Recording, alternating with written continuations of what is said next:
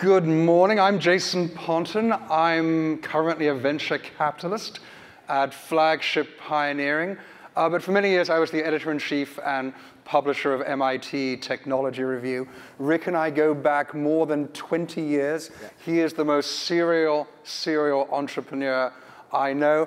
And the vice president and I first met each other almost 20 years ago as well, in his previous life, when I interviewed him for Red Herring magazine when he was doing something else.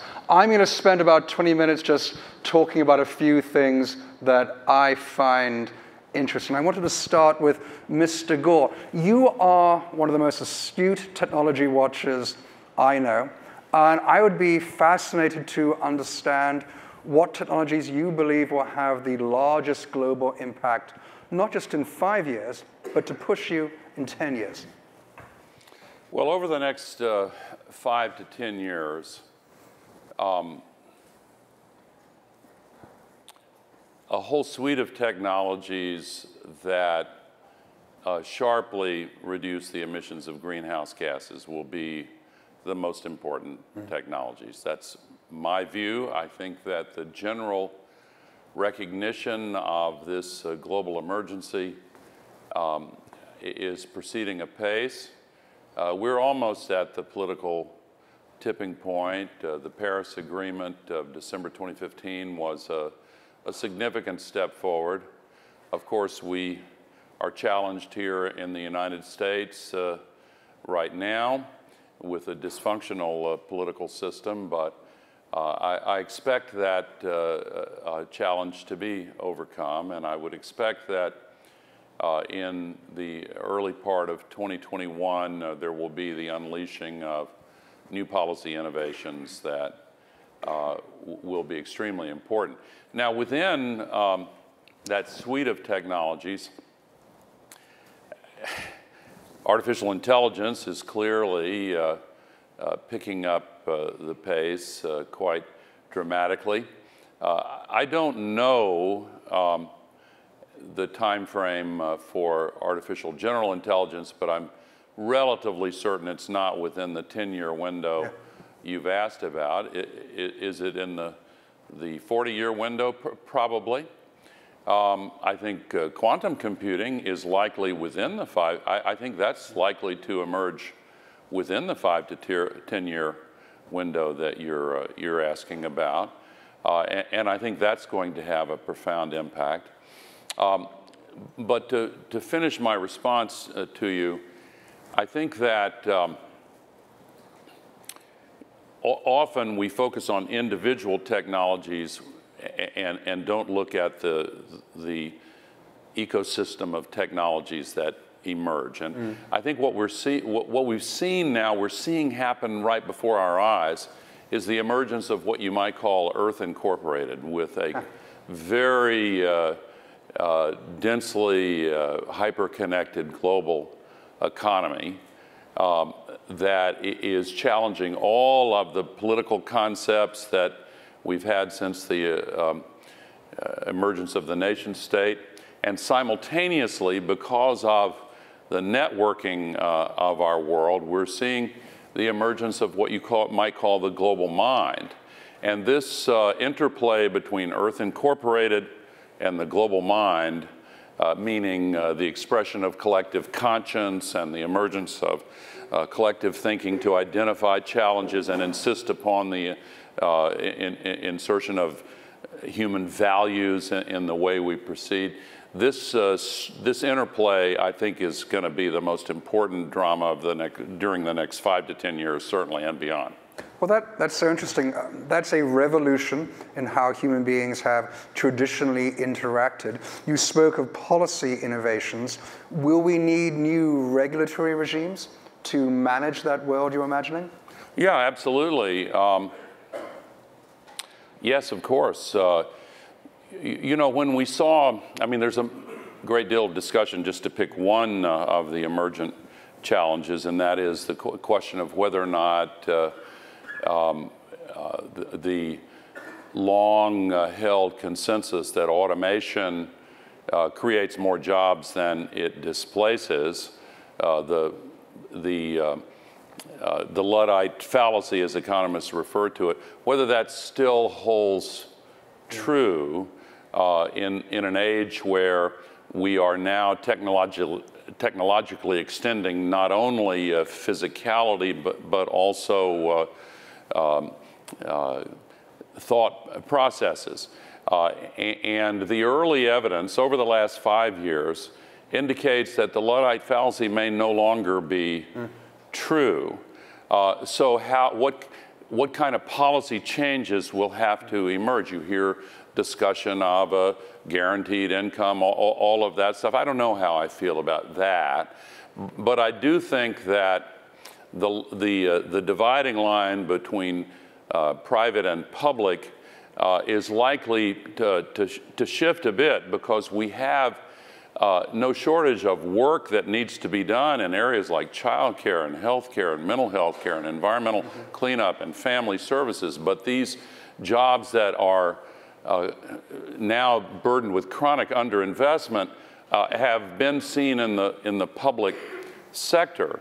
But if we do indeed see a large-scale hollowing out of employment in multiple verticals simultaneously, then instead of a government guaranteed income, there may instead be a set of new policies to compensate people for doing all of the work that desperately needs to be done now, but with new sources of revenue for compensating that work. Rick, I have been a fan of Desktop Metal since the very beginning. We wrote about them at Red Herring. We've been following Ellie for 20, 30 years. Jonah is an old friend as well.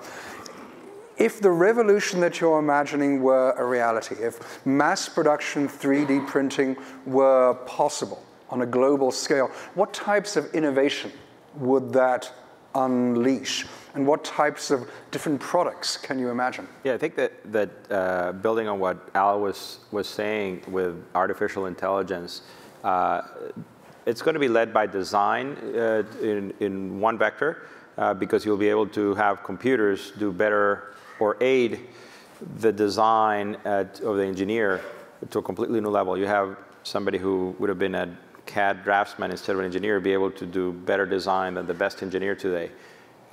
Because instead of spending all your time in the sketcher doing straight lines and extrusions, you actually will spend the time on the logic behind the part. What are the constraints? What vibration is it supposed to have? What are the loads? What type of heat? All the multi-physics that are behind a part. You'll understand that, and then the computer will do the calculations for you to come up with the geometry, and then you do your validation. So it'll be a different workflow than what's being done today, and all the CAD companies are working on enabling this. If you look at the cover of Modern Machine Shop, which the machinist is usually a fellow that used to make helicopter parts, and it's in, average machinist is like 60 plus years old today, so it's an apprenticeship type business. The cover of Modern Machine Shop is about generative design this month. So there's a pent-up demand and an education that's happening, and those parts cannot be made with conventional machining. You need 3D printing. So there'll be adoption of this new mode of technology. But to answer your question, once you start to make parts this way, which you can do with our production system, which is just the first system that actually lets you make parts cheaper than casting, under 100,000 units. And over time, this technology will get faster and more productive. And what you'll see, in my opinion, over the next couple decades is a re-engineering of the supply chain. We have one customer, Caterpillar, who has visions of putting these in each one of their dealers around the world so they can print spare parts on demand. And that inventory of one architecture lets you essentially create a fourth mode of supply chain. We have 3 modes of supply chain today, which is land, sea, and air.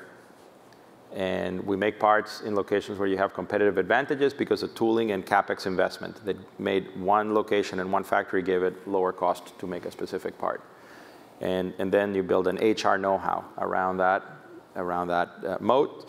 And then you have a competitive advantage, and then you ship your parts around the world, and then countries say it's unfair that you can make it cheaper, so I'm going to give you tariffs, and then you have VAT, et cetera. And that's how kind of the global economy works today. Imagine a world where the parts are digital, and the factory that makes jet engines can also make gas turbines and can also make MRI components, because they're all printed in the same machine. And in the same build where you may be building a jet engine part, you're also building a part for an MRI machine at the same time. And so, and then you're doing the final assembly for your local market, and you can do mass customization for the local market. And so I think there'll be, like what Al alluded to, a Cambrian explosion of design, because you'll have more freedom in the shapes that you can make, and the products will be differentiated by design and not so much by other factors. So. This is a good question for the partner meeting. Will that require a revolution in education as well? Because you're asking designers and manufacturers and entrepreneurs to think in a fundamentally different way about possibility. It's no more different than what happened over the last 30 years. A lot of the partners here, how many of you guys sell SolidWorks or some of the modern 3D tools for design? About half, 3D in CAD, believe it or not, has only like 50% penetration after all these years. A lot of people still use 2D AutoCAD, maybe not in the more advanced countries, but so it takes time for these transitions to happen. But it's no more different than that transition. And it's like going to the desert, and eventually you have to wander for 40 years before you get to the promised land. Every kid in school today, in engineering school, learns how to use CAD in 3D. And so when they come out, then they get into then they go into the workforce and they bring CAD with them. Well, guess what? The #1 tool being taught the tools being used in EDU today, when I go to MIT and I see Professor John Hart here, in his class, they teach using Onshape, for example. Onshape picked 40,000 new EDU seats, I think it was in September of last year, last time I talked to John. And so you have students learning this approach. Autodesk 360, which has generative design built in, is also very heavily used in the EDU sector. And now you have the new version of SolidWorks has generative tools and topology optimization built in. So all of these tools are starting to get this generative capability.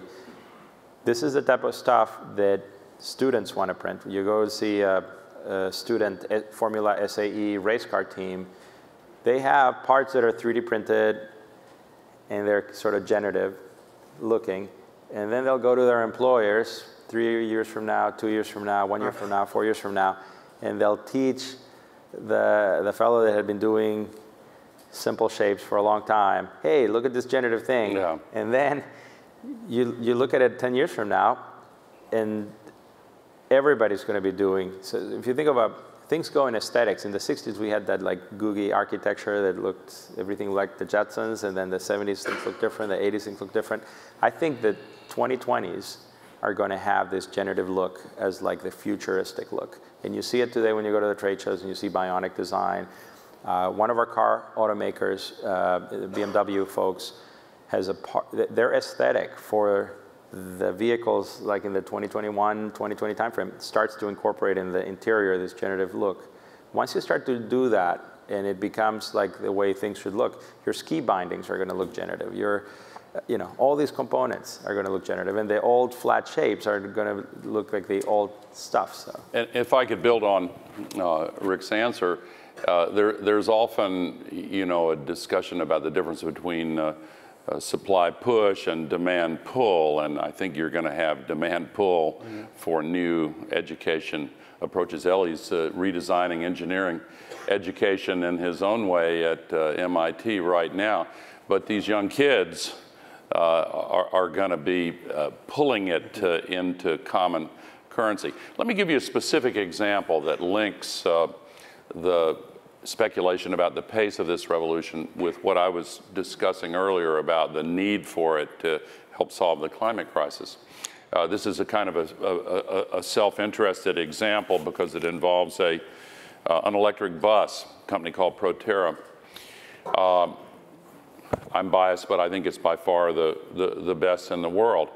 Well, you look around the world today, and you have, particularly in developing countries, these enormous traffic jams, huge amounts of pollution. People want to move out of these fast-growing cities because their kids can't breathe. And you have electric mass transportation options. What are we going to ship on boats these new electric buses? What about putting these assembly facilities in Nairobi and in Durban, et cetera, in the other places where they have this desperate, urgent need? There's going to be such a demand to accelerate the adoption of these new processes. It's going to push everybody involved in the supply chain, but I think it's going to be faster than people think. Look at what happened with LEDs, a commonly used example, but Ric is on the board of one of the manufacturing panels at the World Economic Forum. I spent a lot of time there. I spoke with the Minister of Transformation in India just a couple weeks ago. They consolidated bids for new lighting for the national government, some of the state governments controlled by that political party, and some cities. And the bid came in at 1/15 the cost offered by the competition, 1/15. Well, when the advantage begins to grow to that scale, then, you know, all bets are off. I'm going to ask one final question to the Vice President, a question for both the panelists. The Vice President has been remarkably restrained, but if you want to see a barn burner of a speech, watch Al's last TED Talk. What do you think are the technologies that will have the largest impact on either capturing carbon or reducing carbon? And you can say 3D printing if you want. Yeah.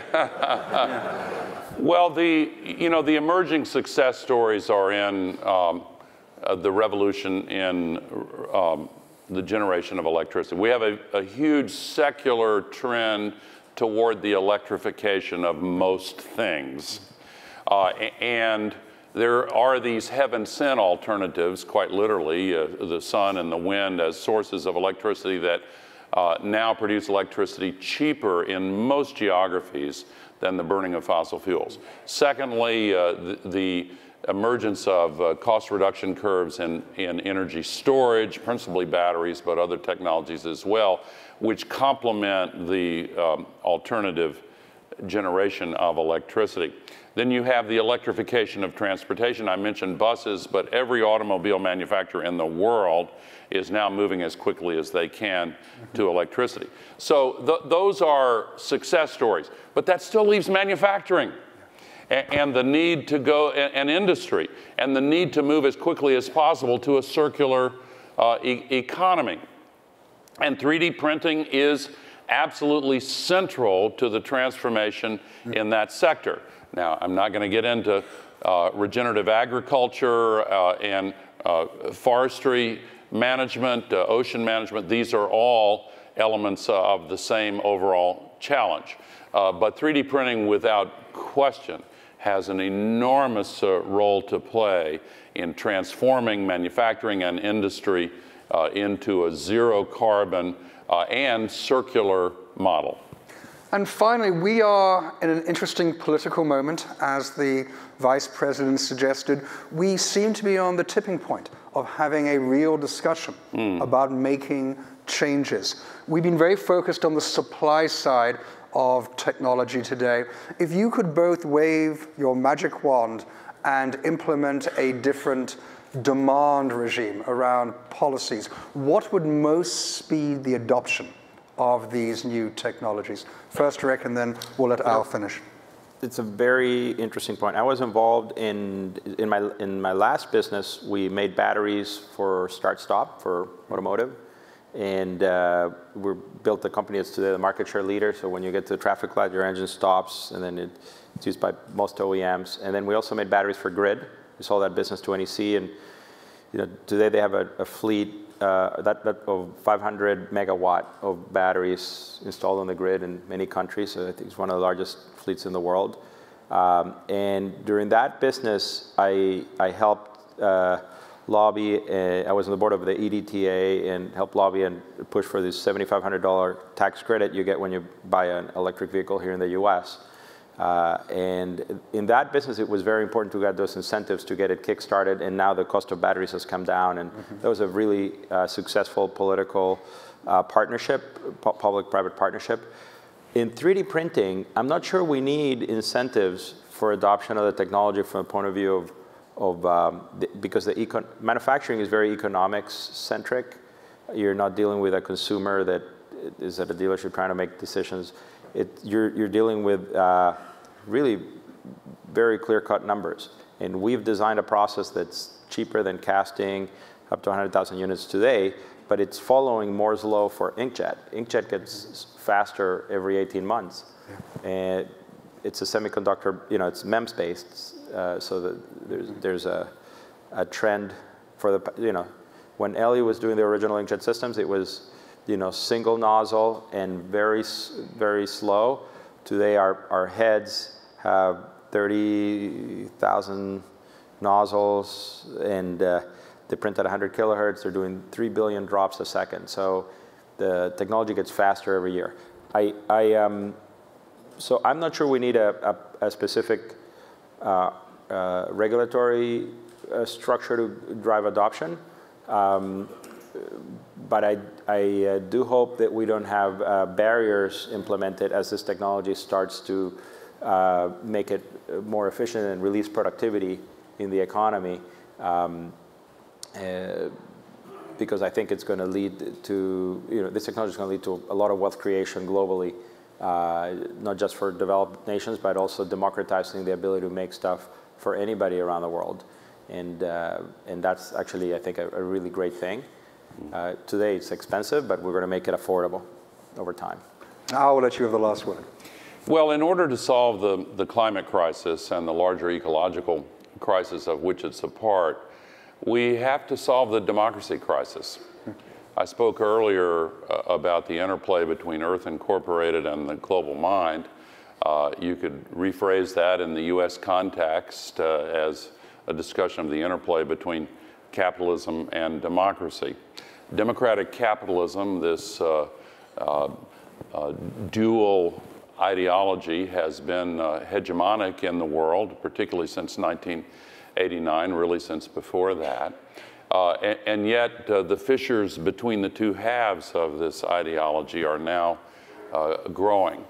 I'm a capitalist unapologetically, but I think that we need reforms in capitalism in order to measure what have been conveniently labeled as externalities, not only well-known negative externalities like pollution, like global warming pollution, which now captures as much extra heat energy in the Earth system every day as would be released by 500,000 Hiroshima-class atomic bombs exploding every 24 hours.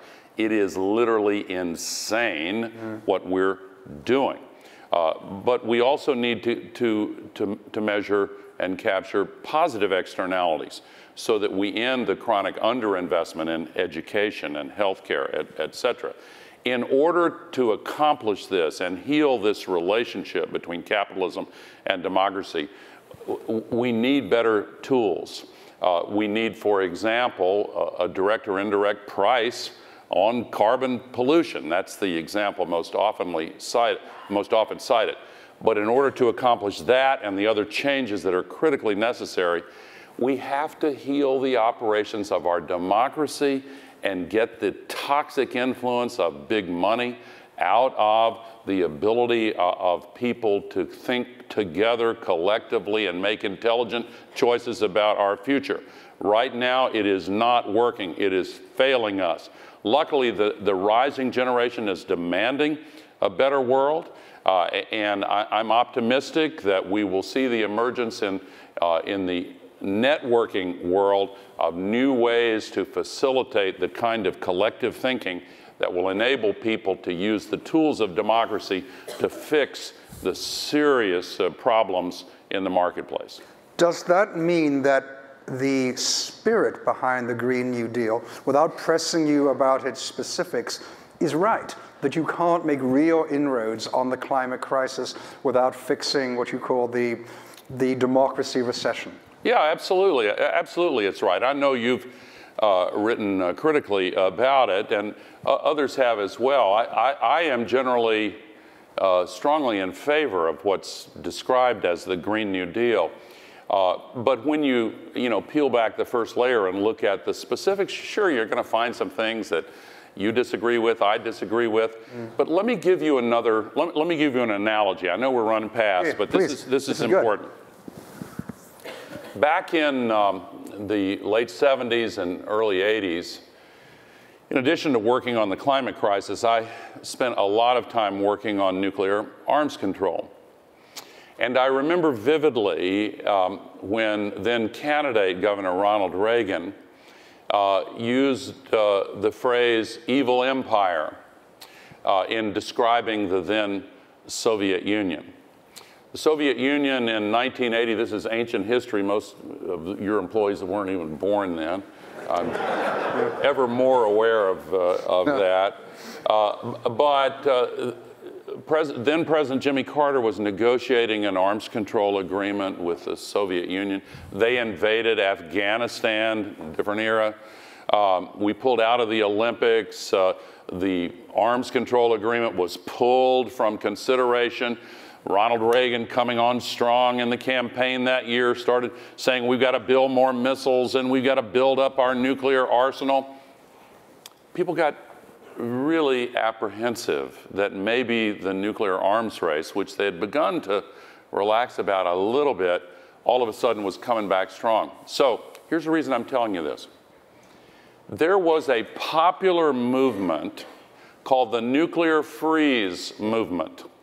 And it spread so rapidly across the United States. People looked at the details and the experts in that field, and I considered myself by then to have some claim to that label. I looked at it and went, oh my God, that's crazy. We can't just freeze everything. I mean, we need to do it much more thoughtfully and precisely. But the people generally said, no. You experts, you people who've been managing this, the hell with you. You're not doing very well. We're scared. Time to get a hold on this. So let's have a nuclear freeze. And something like 80% of the American people, maybe I'm overstating, maybe it was maybe 75% of the American people told pollsters they're in favor of a nuclear freeze. Well, didn't come to pass, but it created such enormous political pressure that, among other things, it led President Reagan, after he became president, to actually completely change his approach in Reykjavik and then later on. And some of us worked with him. We got a brand new approach that sharply reduced nuclear weapons. But this label, a nuclear freeze, criticized as simplistic, was a very powerful expression of the American people that changed history. Now, Green New Deal. What it encompasses is two things. We need to solve the climate crisis, and we have the opportunity to create tens of millions of new jobs. Bureau of Labor Statistics tell what's the fastest growing job in the United States? Solar installer. Over the last 5 years, solar jobs have grown 6 times faster than average job growth. What's the second fastest growing job? Wind turbine technician. What's by far the biggest job opportunity? Retrofitting the built environment, buildings, residential, business, commercial, industrial, in every community across the United States in ways that pays for itself, because in the form of much reduced energy bills, and you create tens of millions of jobs. Okay, so you call it simplistic, you can call it naive, but the American people get it. And that's why in overwhelming percentages they're saying, yeah, we're for a Green New Deal. Now you work out the details.